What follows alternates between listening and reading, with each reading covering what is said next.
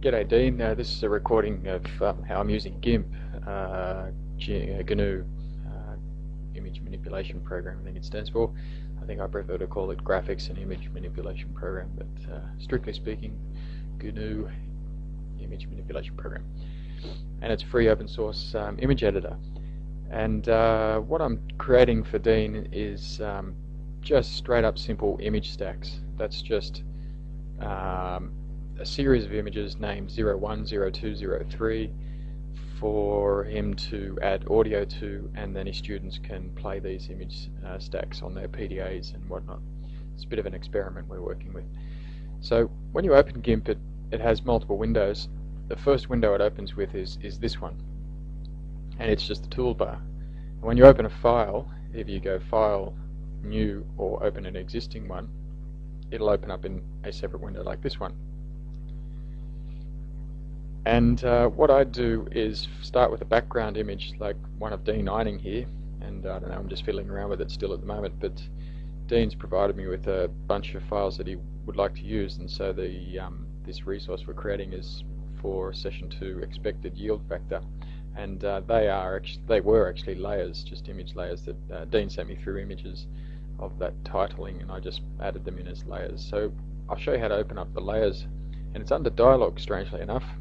And if you drop down, there it is, layers. It will open up another window. And we'll put this one over here, and we'll make Dean's image layer a bit smaller so we can see what's going on. And let's have a look at these layers. Listening to Dean's audio track, I've just created, this is the only one visible at the moment, I've just created a background image for the introduction. Now later on he talks about a chart, and so I just plonked the chart there as a separate layer. I just opened a separate file for the chart, copied the image, pasted it, and resized it.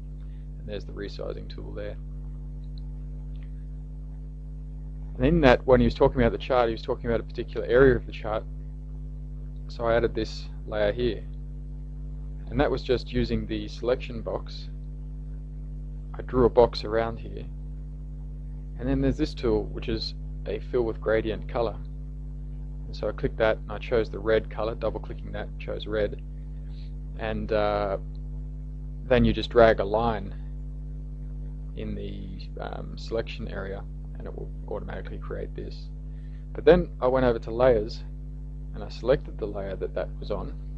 That's this one. And you notice here the mode is multiply. There's all these different modes in here. You go through them and it changes the look of the layer. That's how I got those kind of red tints on Dean there and things like that. I just went through them until I found the one I wanted.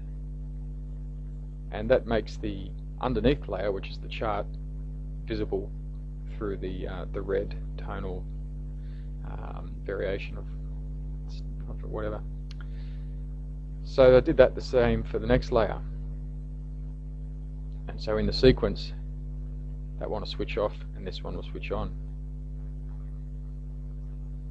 Then Dean starts talking about specifics, adding up. I think it was adding up that column, and I'm sort of wary that I think that the people in the PDA using the PDAs won't be able to see the detail of this image, so I zoomed it in. I just went back to the original table, copied a section of it, and pasted it in there, so it's a little bit of a zoom in. And again, highlighted the column we're talking about. So all of these layers just switch on as we get to different parts in the track. Now the problem I had is that it was difficult to kind of get them to align up. So you can see there's a faint little bit of blue of the background layer coming through there. I can see this is going to be a continuous problem, especially when we get to the point where we're going to actually add a screen grab of a calculator and go through all the steps of the calculator. It's going to be kind of difficult to position that. So I added a white border on the top layer, and this will always be on the top layer. So if I switch off all the others, all it is there, you can see it, is a white border for this content to display under. Yeah, you can see the white border there, and that'll just keep it a nice, neat edge.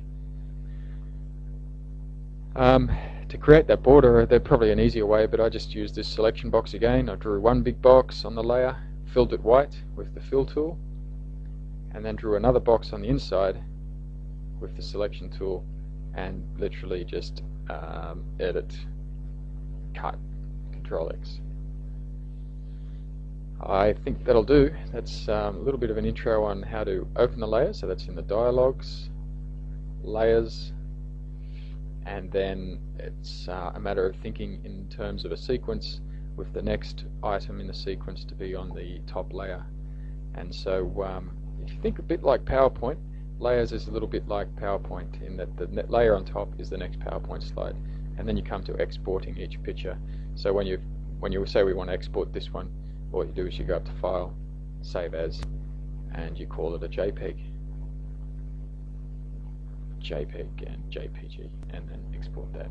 Anyway, I've got the feeling that there's a fair bit that I've covered there and might be a bit hard to follow, so I'll just stop the recording altogether, and hopefully it helps a little bit.